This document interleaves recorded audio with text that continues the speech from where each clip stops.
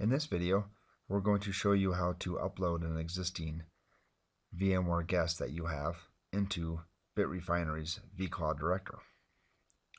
Assuming that you've already created an OVF file using your vSphere tool, you're going to log into vCloud director.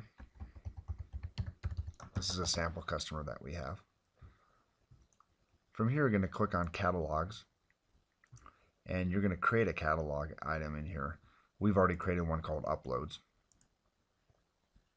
And from here, there's an upload option.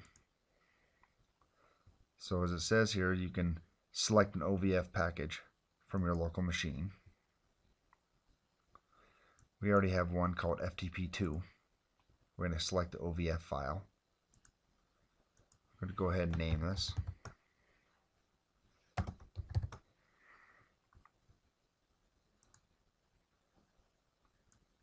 First thing it's going to do is validate the OVF package is valid. Then it's going to start transferring the files. This could take a while depending upon the upload speed of your broadband connection.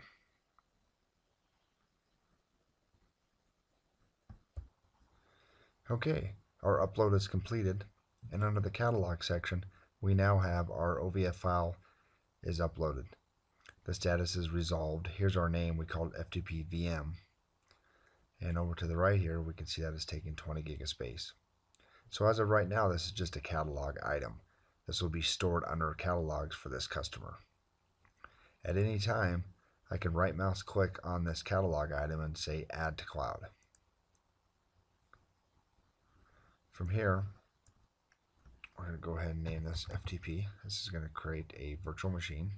Down here we have different runtime leases. If I only want this virtual machine to run for an hour or a day, I could set that on here, and the same applies for the storage. From here, the next thing is we're going to name the FTP, the virtual machine, and here give it a computer name. We'll just call it FTP. Also, this is where we would set our IP address for this virtual machine. I'm going to leave it blank because this is just a test. And the next is just going to hit click on finish. From here, this catalog item always stays in my catalog. If this is just a one-time conversion, once I verify that my new virtual machine has been created, I will probably come in here and delete this item because I'm using 20 gig of space in my resource pool. Now if I click on my cloud, I can see that my VApp, my virtual machine under my VApp is being created right now. If I click on virtual machines over here, it says it's busy, and this usually takes about, depending upon the size of the virtual machine, maybe 1.5 minutes long, and it'll say pending on here. Once this completes here, you'll be able to see the IP address, and you'll be able to power it on as soon as it's complete. Thanks for watching.